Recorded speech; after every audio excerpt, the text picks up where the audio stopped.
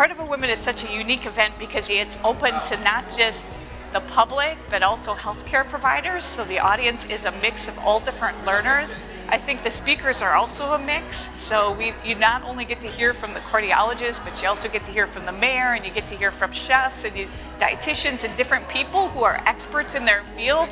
So you really get a well-rounded message about how to take care of yourself so you don't develop heart disease. I decided to dedicate my Saturday to Heart of a Woman because it's a one-time-a-year event.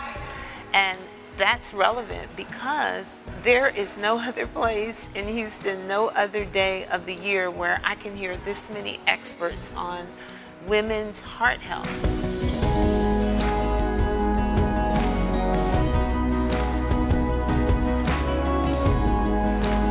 Heart of a Woman is an important meeting. It's our second annual Heart of a Woman conference. The reason it's important is because 1 out of 2 women in this country are going to be affected or are affected by heart disease.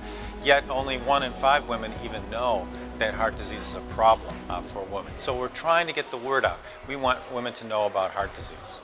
Heart disease is one of the leading causes of death in the city of Houston.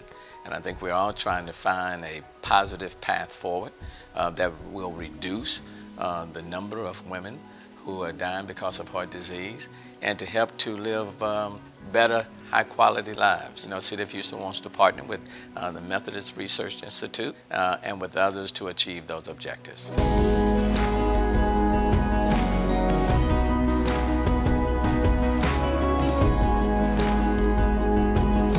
I truly, authentically care about women's heart health because I'm a woman, but I would be remiss if I didn't talk about how wonderful it was to be with over 100 women that we all, for today at least, share the same purpose to try to learn more about heart health and share with other people that we love.